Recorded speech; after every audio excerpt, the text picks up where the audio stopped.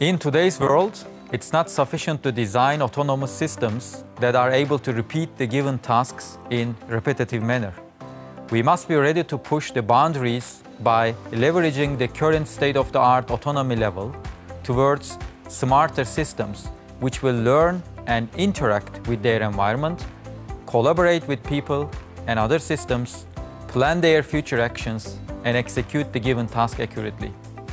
Deep Tech Hub has a fascinating motion capture system with 15 by 15 by 5 meters of flight arena equipped with 12 Vicon V8 tracking cameras capable of tracking multiple flying objects in 6 degrees of freedom with a range of millimeters of accuracy.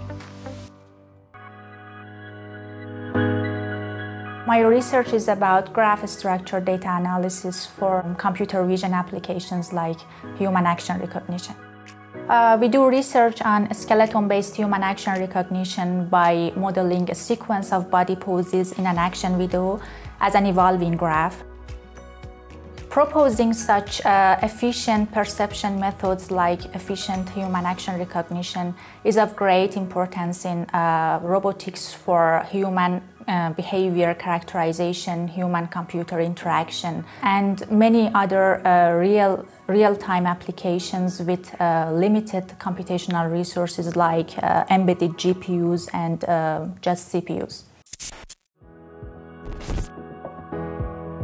In our research, we make digital twins of robotic systems.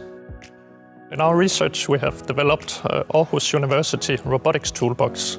And this toolbox allows users with little to no experience with robots and digital twins to achieve very high-fidelity mathematical models of robots.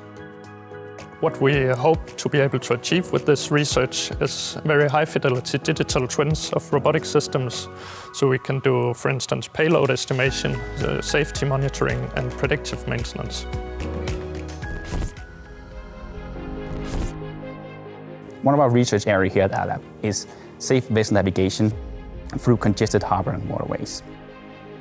We're utilizing autonomous drones and state-of-the-art AI to tell the captain the distance between his vessel and all the surrounding solid objects. This will enable the captain to have a safely trip from A to his destination.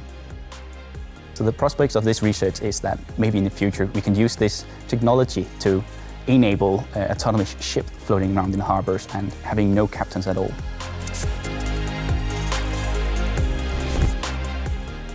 In AirLab, we designed the autonomous surveillance systems for the monitoring of traffic patterns. We try to meet artificial intelligence with drones to learn anomalies in an autonomous way and to notify human operators in case of any abnormalities. Our ultimate goal is to learn anomalies in a fully autonomous way and to eliminate any mistakes caused of human factors and to improve the safety of society. The research here is mainly about the application of mobile manipulator in the factory, and it's mainly about the force control and the computer vision part. For now, we apply the AI, enable the robot to detect the feature of the humans of the working stations to keep the safety. In the future, I think the mobile robot can work as a co-worker in a factory, so they can improve the working efficiency of the whole factory.